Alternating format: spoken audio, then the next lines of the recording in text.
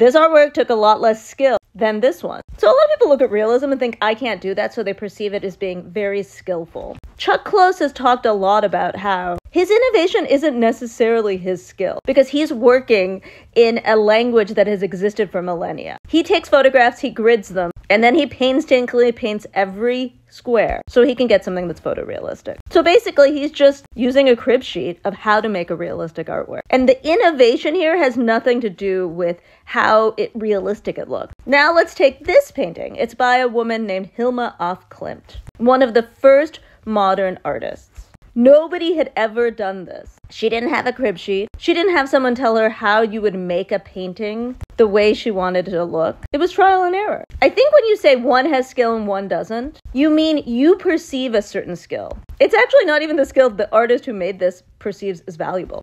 Versus here, you just don't have enough knowledge yet to perceive the skill.